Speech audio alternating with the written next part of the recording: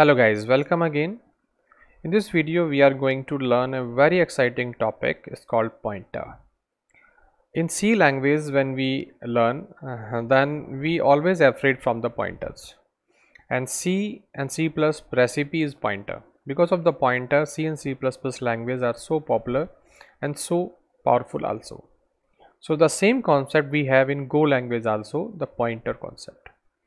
So here we will see how we can use the pointers in Go language and how we can achieve the same kind of power that C and C++ have.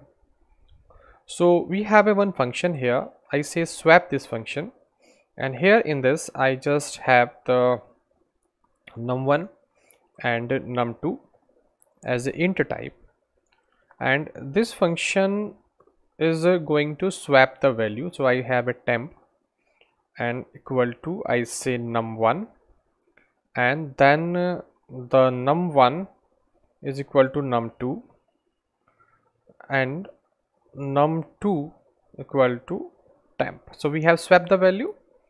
Now I create two variable n1 equal to 20 and n2 equal to 30. Here ni fmt dot println, I use it, and I say n1 and n2 like this, and I use swap function like this and pass here n1 and n2. Good. Again I am just printing this value. So before calling a swap function and after calling a swap function, I save it and I try to run it, and you see that there is the same value in the calling before the function and after calling a function, because we are not using right now the call by reference, we are using call by value. Now we have to convert it into the pointer.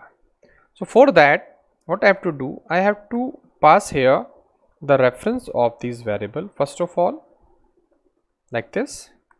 Then I have to declare this as a pointer. So I declare this as a pointer. So num1 and num2 is a pointer. We can declare like this also, and we can declare individual also like this, whatever you want. We have a two way to create, like this we can also use, and like this also we can use. We know in previous video how to pass a parameter in function. Now here we have to use a star.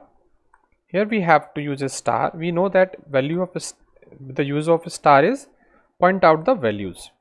So here just we are getting a value of this here, then value of 2 is in num1, then value of temp is in the value of 2, because star is used for getting a value from the pointer. So these two are the pointers, and we are passing the address of these variable here.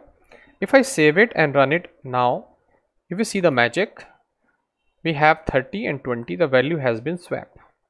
Same example we do in C and C++ languages also. They use pointer.